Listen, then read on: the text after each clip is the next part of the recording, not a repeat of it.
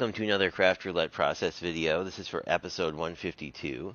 The project type was hinge, so cards are hinge, so I could do that. Or I did pick up these at the dollar store, which are like little hinge ephemera pieces. These are actually puffy stickers.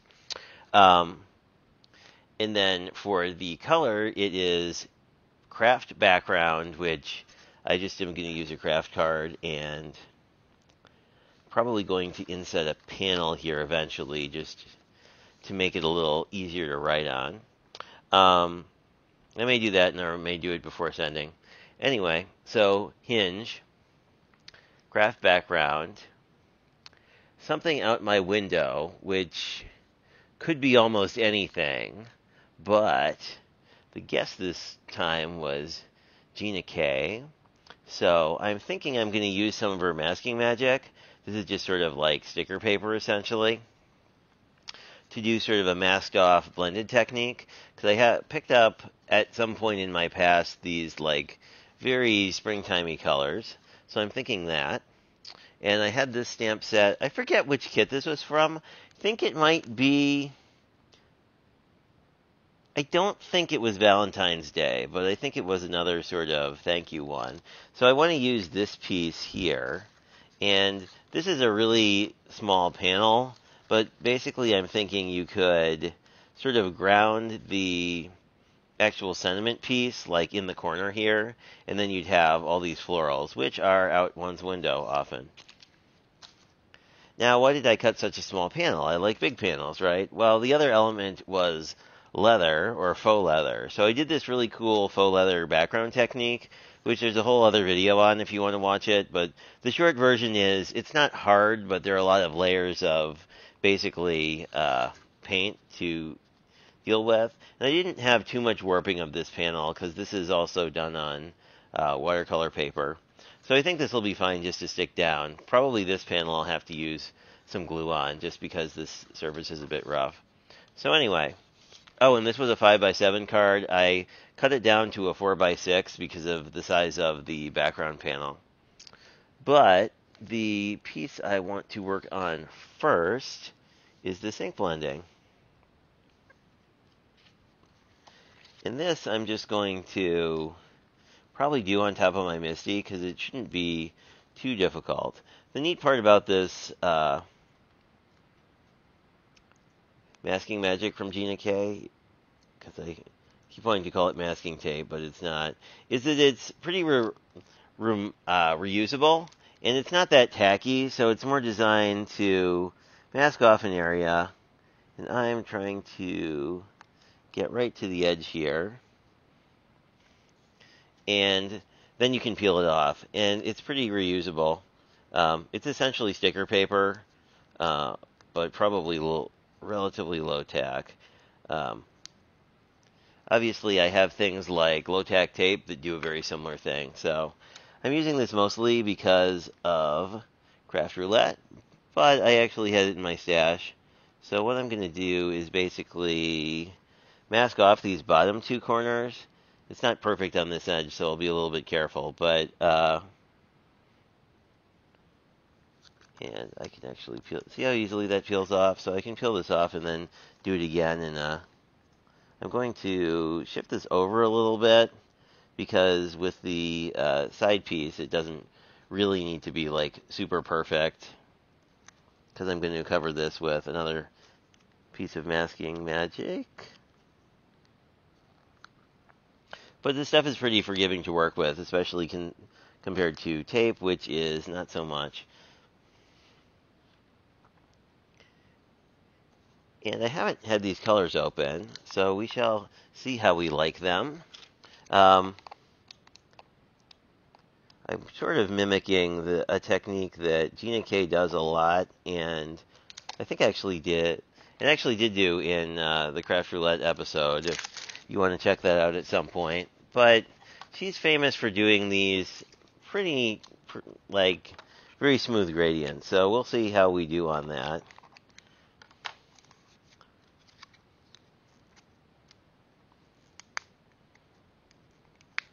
I can get into my ink, of course. There we go.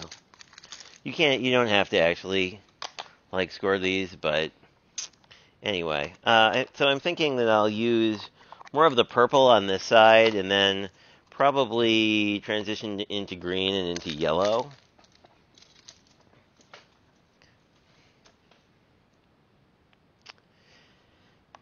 And the other option is we could just do a green and yellow one. I'm not sure. Trying to think. Purple would be red and blue. And then green would be blue and yellow.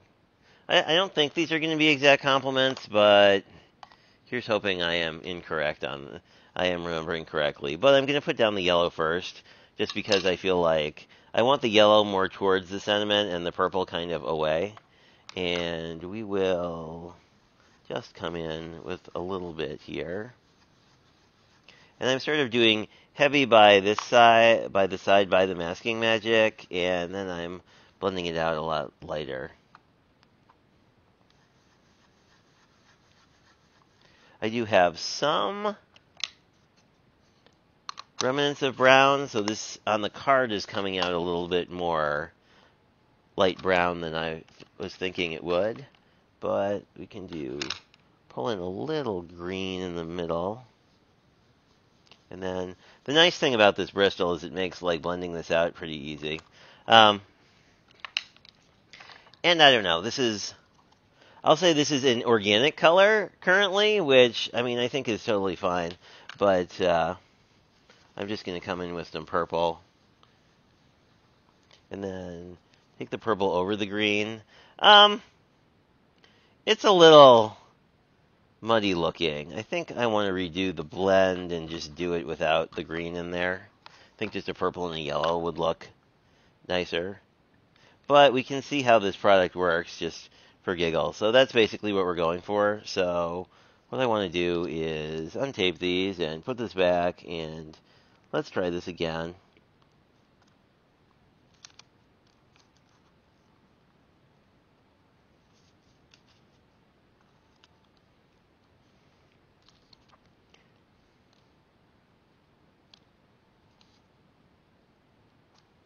You kind of want this angle to be correct. So since I was using purple, let's grab some purple and really get this to be purple on the side.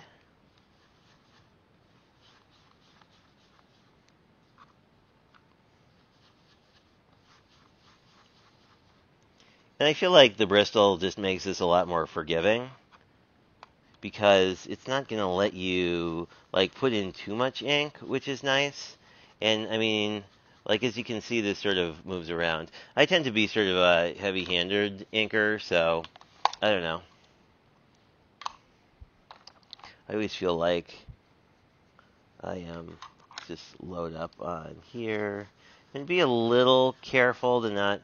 Oh, that's nice. So that's pulling in much more of the yellow now. And I'm going to try to not, like, get a bunch of green on here. And then I'm going to just sort of blend in the center. And sort of blend up a little bit, and then sort of even blend over a bit. And that blends out pretty nicely. I like that a lot better than the first one, so yay. Although also, if you're concerned about such things, a color wheel is a very good tool to have. But I'm going to put these guys back on their backing so that they're available to use in the future. And then here's sort of the peel and reveal, and we get a lot of color and a lot of white, and you have sort of a nice contrast there. These guys I will put away. And this is sort of the first one. I don't know, I don't mind this as much now that it's dried down. It's much more organic. So if you like sort of an organic look, we can see how we like the actual stamp we're using, and then decide, I think, if there's a way that it makes more sense. So this is the stamp set from one of the past Gina K boxes, and it comes with this really phenomenal, huge, some kind of floral thing that we are going to use here. So we are likely going to want to grab some of the low-tack tape I was talking about and mount this a little bit, because it's going to be,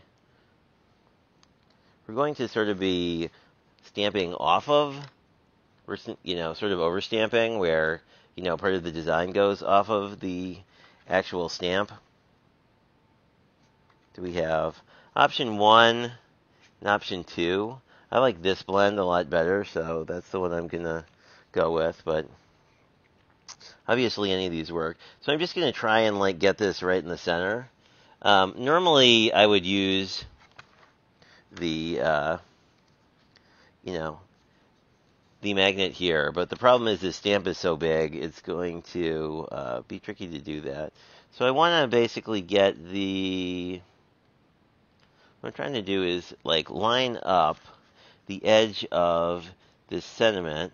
Actually, you can see it on negative here. So I want to line up this edge, this bottom edge with the white part, and then let the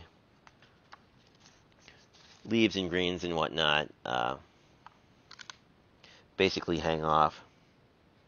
And I am going to grab, I actually don't have any Gina K inks, oddly, but I'm going to grab my Catherine Pumler Midnight, and oh my, this is quite a sticky stamp. So I'm just going to go and do that, and then we will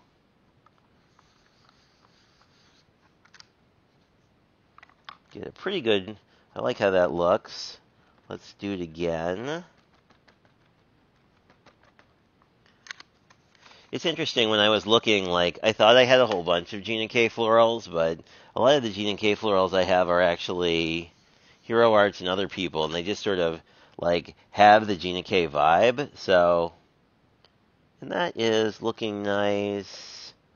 I want to say this piece might need a little bit more on the sides, and then a little bit more on the florals, but this is pretty good.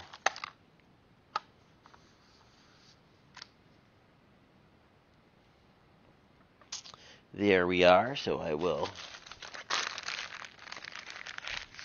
grab a baby wipe and get rid of a little bit of this ink, because we're going to come back in and then, put something sort of like a sentiment in the area that seems to have room for a sentiment. And we have our out the window cared for nicely. I love Gina K's cling stamps are really sticky even when they're new, so it's really it really makes it nice to work with. Then you can just sort of line these up with the pattern. And I think I'm going to go with Hello Friend, perhaps. I feel like that's a little more, there's some other options here that would be good, but I think Hello Friend is the one that I tend to gravitate to the most, because it's nice. It's a nice sentiment you can use on almost anybody's card, which I am a fan of. And even new, these are very sticky for picking up ink. And generally, if you're doing oh, that looks perfect. I don't think I have to ink that again. Well, I might do the friend part again. Generally, with text, I try and be a little lighter with my touch, just because if you push down too hard, you're going to kind of mangle the font, and then it sort of bleeds and looks not great. So this looks phenomenal, and I'm going to just pick this up, and the tape came off quite nicely. This is actually from Jerry's. We do have a little ink smudgy here, which is too bad, but as someone else said, we can just stick a embellishment over the top of it, and no one has to know. So what would work good here? What do we have? We have the Scrappy Tails stuff. We have gems. Oh, we have these guys. How would that look if we covered that? Oh, that would look great. Yeah, we can just do a little trio of these embellishments, I think, to just add a little sparkle. I don't always add sparkle, but in this case, I think adding sparkle makes sense. And I will just make sure this is dry, and then we can basically put the card together, and then we will embellishment at the end. So,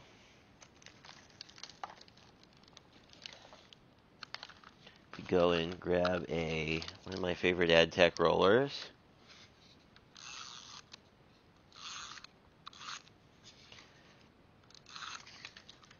Whoops. Well, we don't need our embellishment stuck to our card. And I will grab a little, I'll do a little bit of glue on this guy. Not a lot, but just a bead, because like this panel is a little more, I don't know.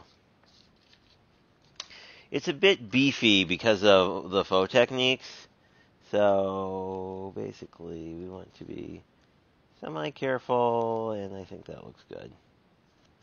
Then we just push it down. And the nice thing about this is also, if you have a squeegee, I have many, you can use either like a Cricut style squeegee.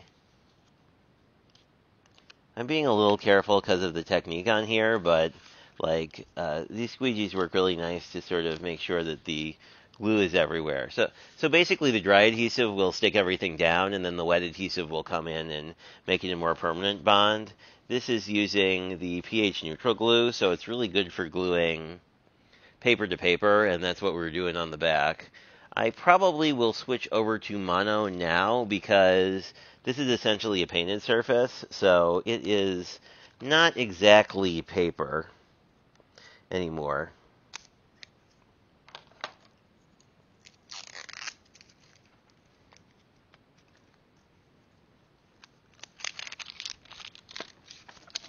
Brand new. Plus, the mono comes out a little bit fast, so I want to be a little careful with that. So, same deal. Just going to tape this. And the tape also, I mean, I think it's helped me a lot with the warping, too, because this will be an instantaneous bond, and then basically, make sure we have this the right way around, but basically, when I was very new to card making, the issue is you need a lot you need like the least amount of wet glue you possibly can have in most cases. Because we want this to bond, but we don't want to have the paper warp from all the, bonding we wanted to do. Here we go. We'll just push this down. And again, like the tape is instantaneous, and then the mono glue kind of like Connect Glue or Crafty Tacky Glue. I mean, it's all sort of similar stuff, but strong glue is basically going to take longer to bond. So I'm liking how that's looking. Let us go embellish around our oopsies, because who doesn't enjoy doing that? I'm just going to put an embellishment right there. And then maybe grab one of these smaller ones, and hopefully it won't stick to my hand. But we're just gonna sort of make a trio. And then maybe grab more of a mid-size one. Yeah, that looks good. So, that's looking very cute. And I just wanted to go in and see if I want to use these hinges. These are puffy stickers. They're very, very, very puffy stickers, but they have a nice, like, metallic vibe to them, and these are quite sticky. So I think I can just use them in the corners. I might want to put a little bead of glue under this one tab, because like this center tab of these like hinge thingies,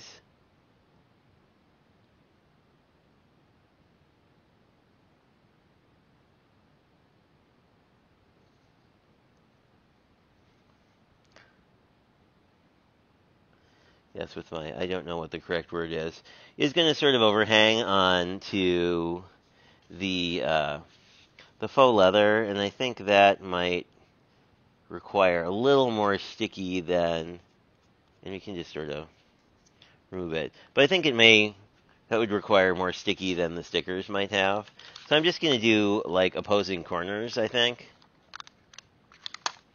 And this one I'm going to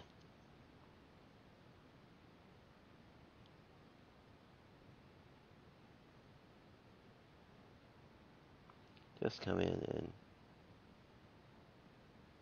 do the same thing.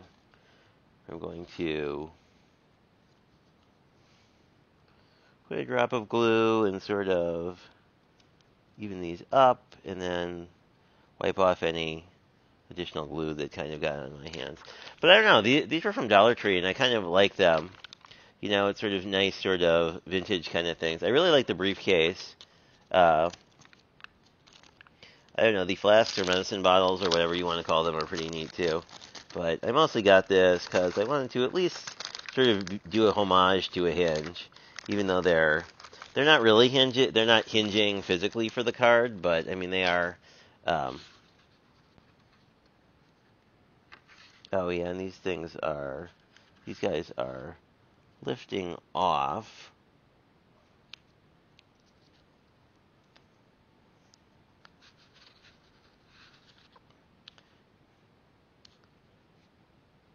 Yeah, these are lifting off, so I think I'm going to have to weight them down.